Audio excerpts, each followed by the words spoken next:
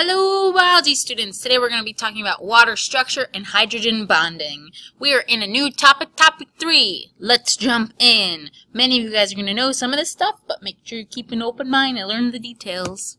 So, here's our friend the water molecule. Oh my goodness. Do we know what the H stands for? Do we know what the O stands for? Let's state the chemical formula. We know it's H2O. Why do we have a 2 here? How many hydrogens are there? 2. How many oxygens are there?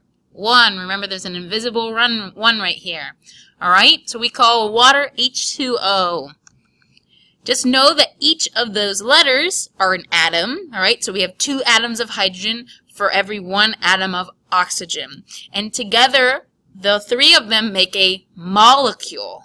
Alright, because a molecule is multiple atoms bonded in a chemical bond together. Let's learn about the details, but first, what's this shape remind you of? What character? It should look like Mickey Mouse. So if you ever forget what's what, just remember that the hydrogens are the mouse's ears, and the big face is oxygen for the nose, right?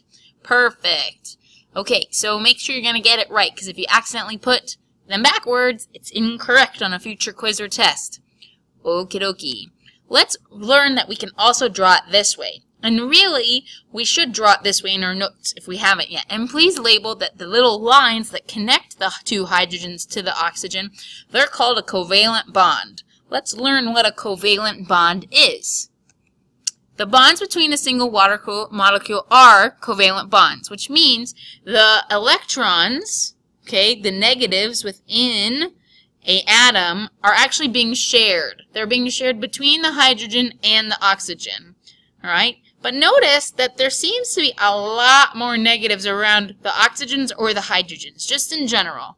Which ones seem to be more negative, the oxygens or the hydrogens? I see a lot more negatives near the oxygen.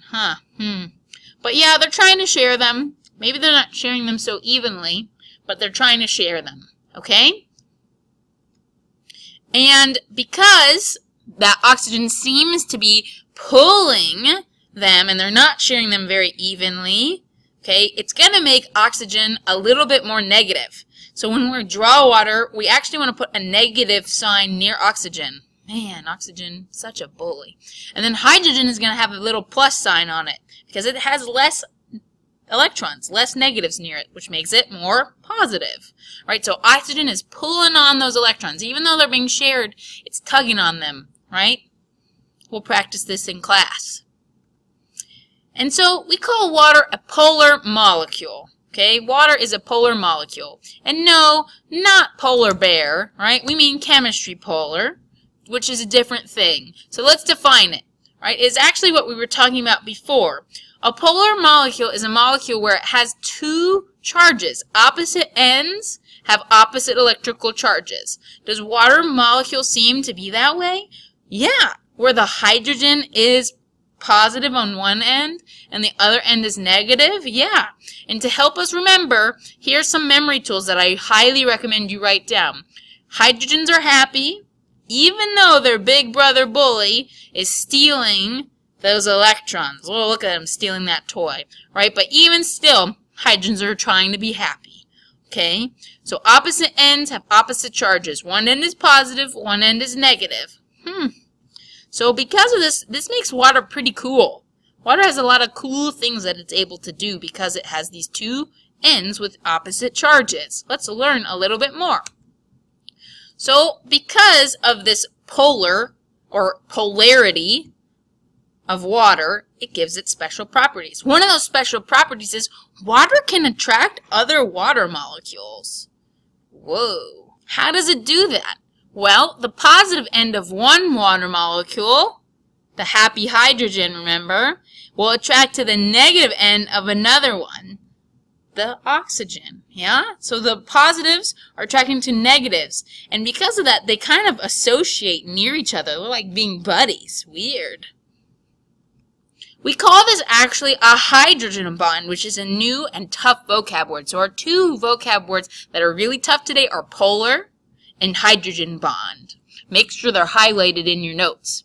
hydrogen bond is a weak attraction between the partially positive hydrogen of one water molecule and the partially negative oxygen of another. So it's the attraction between the partially positive hydrogen here and the partially negative oxygen here. We call this association a hydrogen bond, an H bond. Same thing over here. And guess what? Really, there'd be tons of water molecules doing this everywhere. And guess what? That's it for today. Be ready to learn more about what cool things water can do because of these really cool things that make it polar and the fact that it makes these hydrogen bonds.